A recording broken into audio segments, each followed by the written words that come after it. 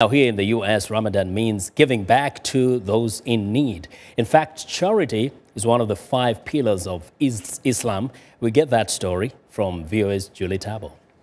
If you fill up those pots. Ehsan Beg is Muslim, and he's observing Ramadan with prayer and fasting. On this day, he and his family are preparing bags of fresh fruit and vegetables for families in need. This is a huge part of our religion, and especially in the Ramadan, it says when you give something, Allah subhanahu wa ta'ala, God multiplies 70 times or more. Beg's daughter Rabia has taken that lesson to heart. I'm here because, it's Ramadan. I want to emphasize the giving, not just the praying. I want to feel why I am fasting. I want to feel what these other people are, how they're living their lives without food, without water. The food drive is run by a nonprofit group called Faith. It's been organizing this event in Herndon, Virginia, every week during Ramadan for the past 9 years. Coordinator Somaya Gariani says the group's mission is to provide social services to area residents of all faiths and backgrounds.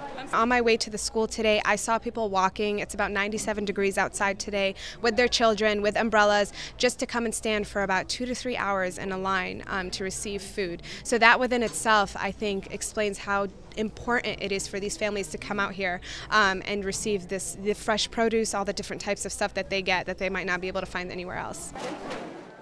Volunteers, both Muslim and non-Muslim, work side by side to distribute basic foods like oil and rice, as well as the fresh produce.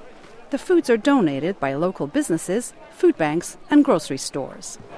Rizwan Jaka and his family have been volunteering here for several years. We're here to participate in this wonderful program to help those in need, to help our neighbors and friends, to make sure that we're providing and sharing of our wealth and sharing of our food. Mikhail Jaka is his son. It makes me feel good because I'm helping them, and they're people just like me. Sylvia Morgan received food here. She says she heard about the event from a friend. He called me up and told me about it, and he knew that I needed help, and I'm here, and I really appreciate it. It helps a lot.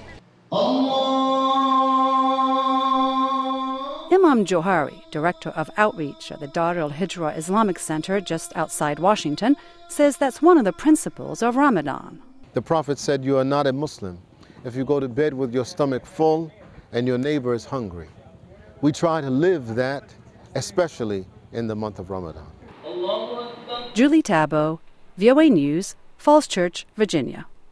And that's Africa 54. Thanks for watching. Good night.